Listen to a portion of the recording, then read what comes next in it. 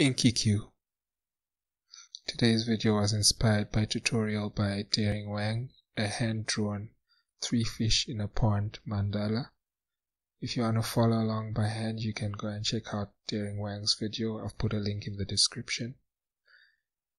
So yeah, let's get started. Go to File, Document Properties, and let's set up our properties for this drawing. Display units, set to pixels, and let's disable the page border. So uncheck Show Page Border and close Document Properties. First step, let's create a triangle. So go to Create Stars and Polygons. Make sure regular polygon is selected. The number of corners is 3.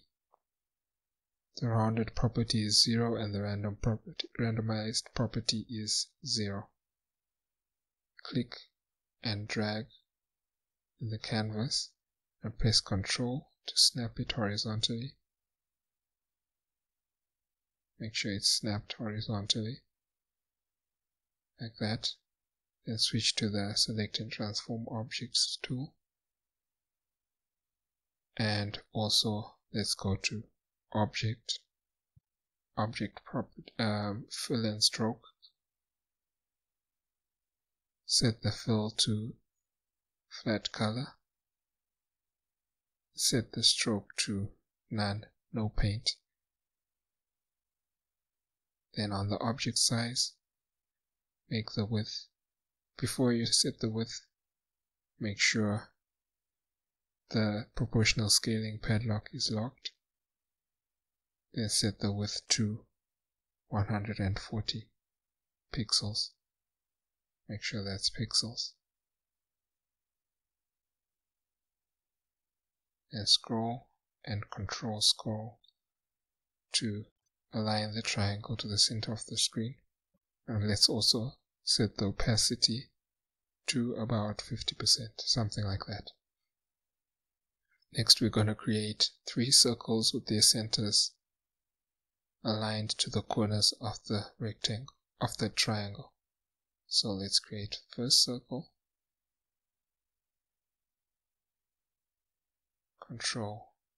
Press Ctrl and drag. The circles are under the Create Circles and Ellipses tool. So click and drag while pressing Ctrl to create a perfect circle. Switch to the Select and Transform Objects tool. Then let's set the width. Now before we set the width and height, let's set the stroke style to 1 pixels. Make sure stroke paint is set to flat color.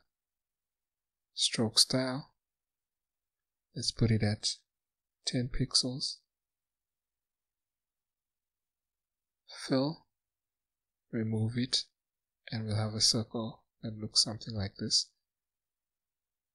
Then set the width to 150 pixels.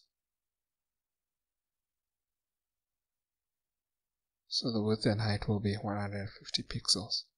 Then come over to Enable Snapping, make sure that's enabled. Also enable Snap Nodes, Paths and Handles. Make sure Snap Cusp Modes is enabled, and also Snap Smooth Nodes and Snap Object Rotation Centers, Items Rotation Centers. Then click and drag until the circle snaps to the corner of the triangle. Ctrl D to duplicate it. Click and drag it to the next corner, and it should snap, and the 2 circles should overlap neatly like that. Ctrl D to duplicate again, and make sure the center of the circle snaps to the corner of the triangle like that, you'll get a message, Object Rotation Center to Cusp Node. Alright, after creating the 3 circles, next thing we need to do is create a larger circle that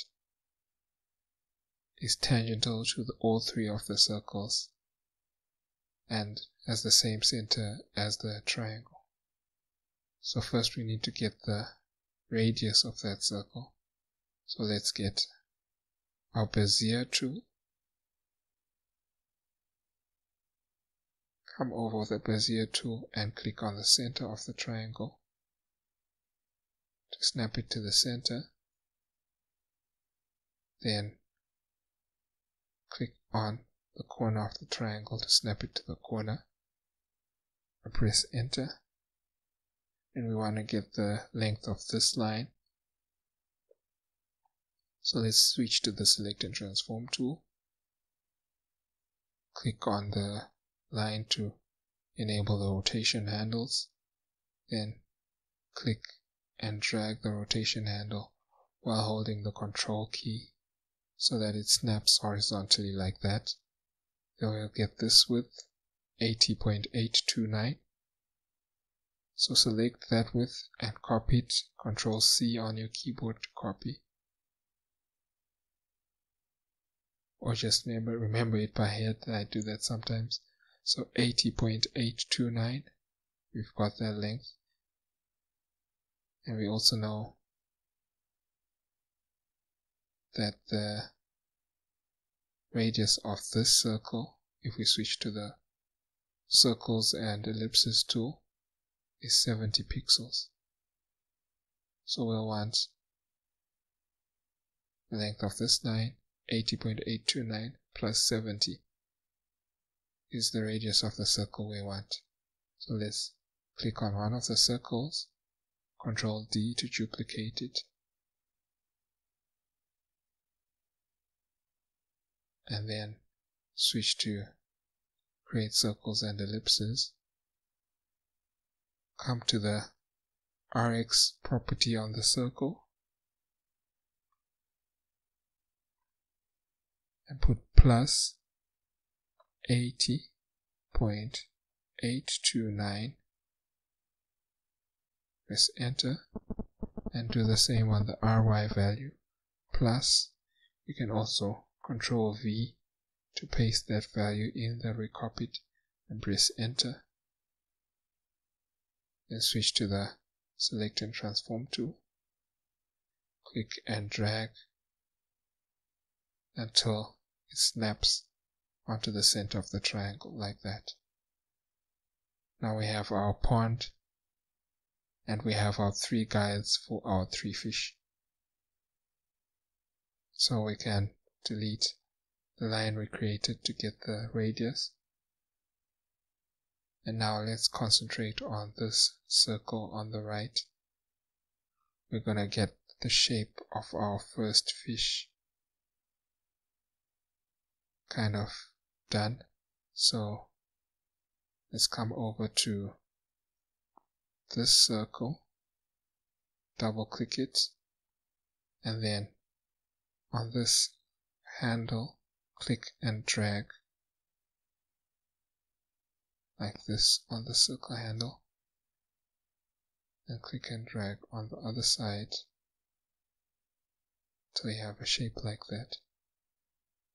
Now once you've got a shape like this, you gotta come over into the circle properties and on the start value enter the nearest value that's a multiple of 15. So in this case the closest multiple of 15 to 240 is 240. And then on the end value that will be 90. So that's the angles here. This is 240 degrees and this is 90 degrees if you're rotating from here. So the circle starts at 240, goes round over to 90 degrees. Then we want to do the same for this circle. Start it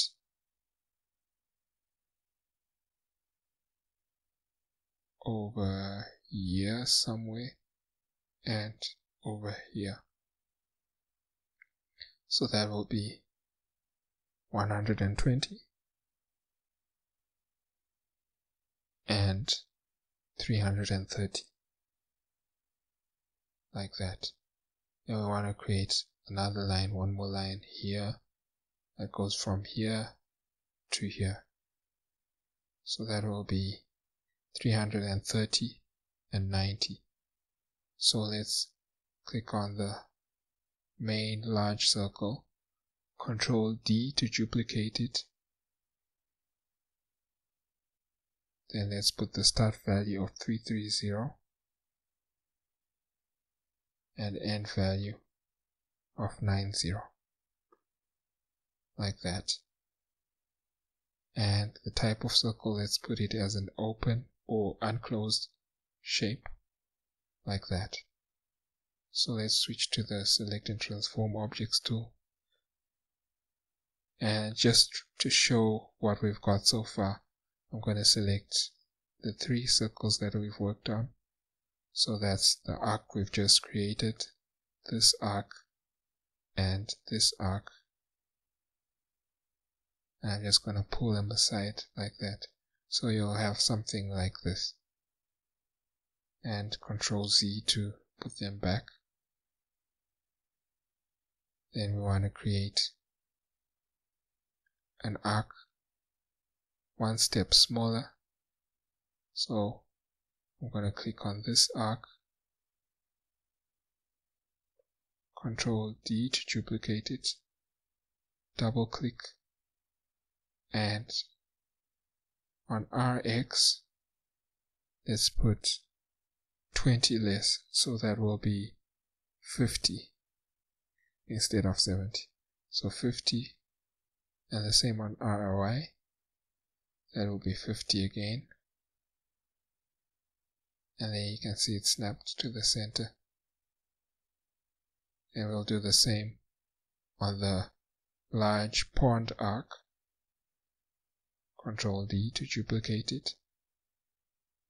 Then come over here to RX, and you can use the minus 20 tab to switch to RY, and make sure the text is deselected, then minus 20. To deselect, just press an arrow key so that it goes to the end, or press your end key also, that will work, and press enter. And you can see here at the bottom it's going a bit too far. Here we'll use on this part, on this end. Oops, I created a circle. Let me Control Z to undo that. On this end, the values will be a bit arbitrary. You'll see we're going to clean that up. So next circle is this one. So this one, instead of decreasing, we're going to increase the value by 20. So let's duplicate that. Control D to duplicate. And that will be 70 plus 20 will be 90. And RY also 90.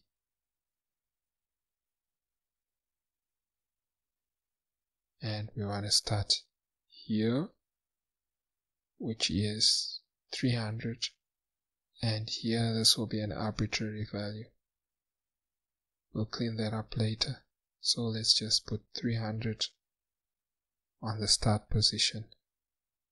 And the end position, we'll fix it later. Control D to duplicate the outer arc, and then minus 20.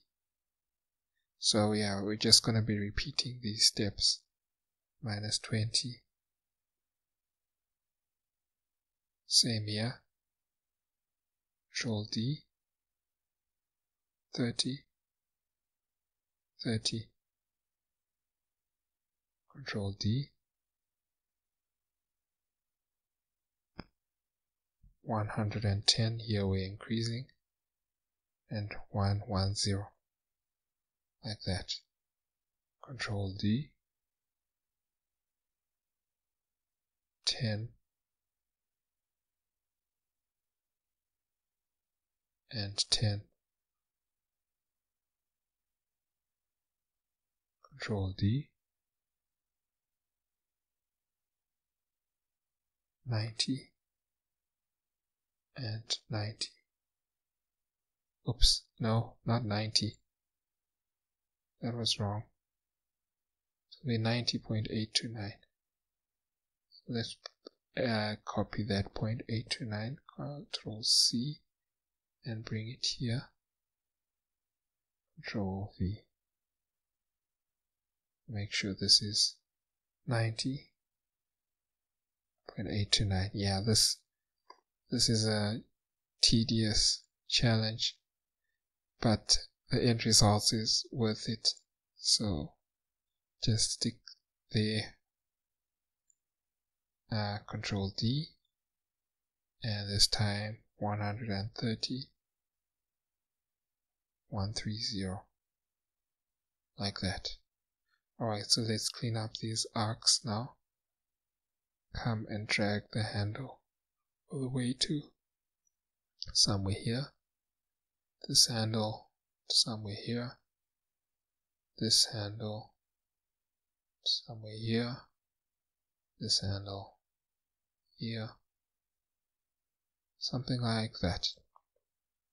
So we've got the shape of our first basic fish. So let's control and scroll to zoom in to the smallest one. Then let's switch to the select and transform tool. Click on this arc and shift and click on this arc. And let's go to path, stroke to path. Make sure it's stroke to path.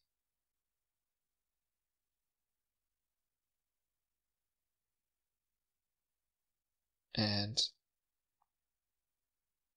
once you've done stroke to path, let's Control D to duplicate them. And then we want to get this diamond shape. So this shape here, the darker part, go to path, intersection. And we've got this diamond shape here. And let me just put it back, Control Z to undo that move. Then select the right arm and the left arm. Click and click on this one also. Shift click to select both of them. Control D and Control minus. That will subtract. So instead of Control minus, you can also go to path difference. And that will subtract this one, this arm, from this arm. So we have this section at the top and the nodes at the bottom. So let's double click the arm, and that will take us to the edit paths by nodes tool, this tool here. And I want to click and drag over the bottom nodes, these nodes here. Shift and drag over those, and then press the delete button to remove them. Switch to the select and transform objects tool, and we'll be left with just the upper part, this part. Next we want to get this part here. So to do that, click on this arm, Control D to duplicate it, and then onto the right arm, Control D to duplicate it. So we want this arm to be on top, that's why we duplicated it, the top. The last created item is what goes on top. Then shift and select the left arm and Control minus, or go to path difference. and then we'll get the left arm with the middle part removed. So switch to edit paths by nodes and then click and drag, or you can double click on the path to come to this tool and click and drag over the nodes on the right and delete, and switch to select and transform objects. Now we have this, so you want to join this one, the diamond shape, and this arm on the right. So the left one diamond shape and the right arm. So shift click on this one, then shift click on the diamond, click on the right arm, and control shift plus. Either do that or go to path union, and that will join the three together like that. Then come to the circle, and for the circle I'm going to need the circle later, so I'm going to duplicate it before I turn it into a path. Control D to duplicate it, double click, and let's set the start and end to 0, 0, and 0. Switch to the select and transform tool, control and scroll down to zoom out, click and drag, and let's bring it here so that it's out of the way for now. Then let's continue editing, so click on the arc that we have, the smallest arc, come to path, stroke to path, then shift and click on our arms and control shift plus to join them together. So now we have, oops, I clicked on the one of the arms that we were using as guides. We can delete these arms and delete this other arm. So now we have this kind of a curved teardrop shape, and I'm just going to press Ctrl Z to undo the move. And yeah, that's what we're going to be doing for a bit of time, so I'm just going to speed up the video from here for the repetitions of this.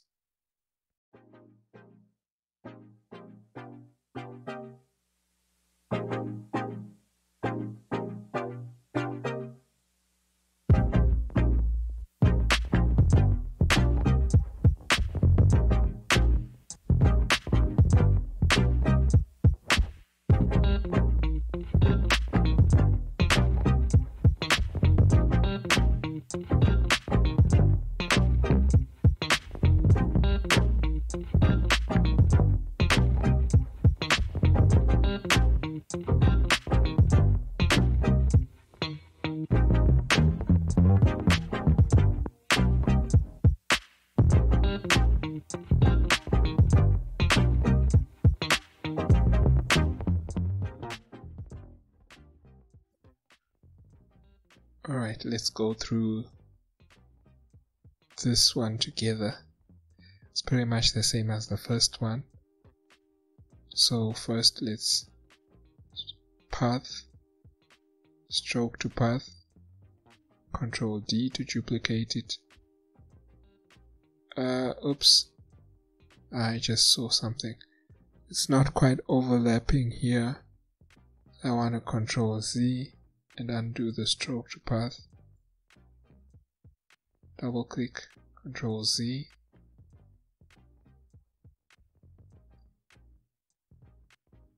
Once you've got your stroke back,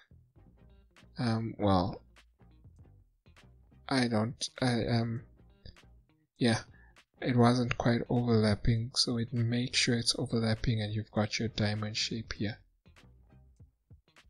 Right, now once that's done, now we can select both of them. So switch to the select and transform tool, shift and select both of these arms, come over to path, object to path, Control D to duplicate them, and Shift Control Star to get your intersection. Oops, what did I do? Did I do object to path?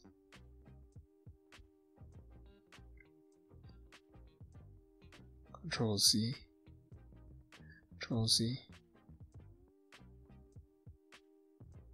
Alright, X. On this one, Shift and select. And then let's do that stroke to path. And then Control D to duplicate. And Shift Control Star to get the intersection of these two shapes, the intersection of the two arms. Then click and Shift click and Control D to duplicate them again. Control minus to subtract the top one from the bottom one. Double click on the right arm, click and drag to remove the bottom nodes.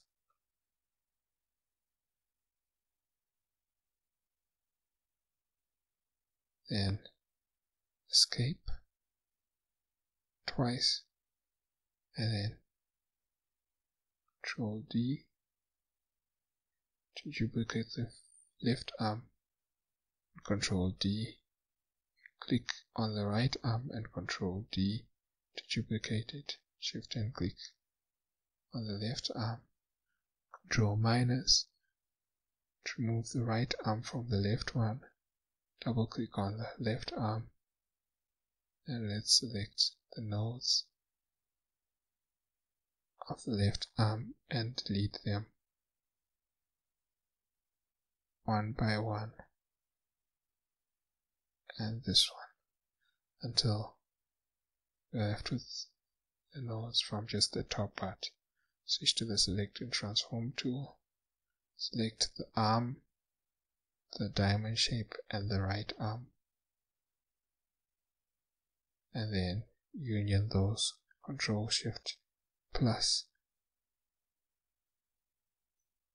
Come over to the arc here, and the shortcut for stroke to path is Control Alt C, so we can do that too. Control Alt C, then Shift, select the arms and Control Shift plus, and we'll get another teardrop shape like that, a curved teardrop shape. Control Z to undo the move. We can delete the arms or the guides for the arms, and as for the outermost arcs, those will be straightforward. It's just converting them into strokes. So the arc, this arc, left arc, and the pond arc, those three arcs, convert those. So Control Alt C, then Control Shift plus, and I can click and drag. Oops, that's not what I wanted. Control Z. Let's click on this arc, click and drag, and this is what I wanted to see. So you'll have a shape like this. Control Z to undo the move. Then let's get our small circle, this one. Control to yeah, let's drag it and snap it onto the corner of the triangle. You might need to zoom in to snap it to the corner of the triangle. So object rotation, center to cusp node like that. Then I think we can delete the circle, the main circle. So delete that. because it might be getting in our way later. And we can also delete this circle. Delete that.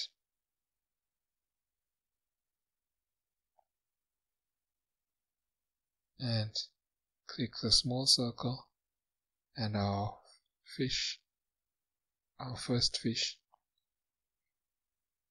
Press Ctrl D to duplicate them. Click on the selection one more time to enable the rotation handles. Click and drag on the rotation handle and press Ctrl so that it snaps at 15-degree intervals, and when it snaps on 120, let go of the mouse button and Ctrl, and then click and drag until the small circle snaps onto, oops, I forgot something. Let's go back. Ctrl Z, Ctrl Z, Ctrl Z. We want to combine all the teardrop shapes. So this one, this one, this one, and the outermost. And Ctrl Shift plus to combine them all into one shape. So now they're all one shape like that. Ctrl Z, and now let's come and Shift select a tiny circle. Ctrl D to duplicate. Click again to enable the rotation handles. Click and drag while pressing Ctrl and snap at 120 degrees. Click and drag and snap the center onto the cusp node of the triangle. Ctrl D to duplicate again. Click and drag the rotation handle. Hold Ctrl, snap it at 120. Click and drag and snap it onto the corner of the triangle like that. And it looks like we're done. I'm going to control and zoom in. Click on the triangle. Delete it. Let's click and drag over everything to select everything. And come to our fill and stroke. And let's crank up the opacity to full opacity. And lastly, let's union those. So Ctrl Shift plus or go to Path Union. Whoops, I forgot one step. Ctrl Z, which was to delete the small circles. So select on each of the tiny circles and delete them. Delete and delete. You can keep them, I don't know, whichever works for you.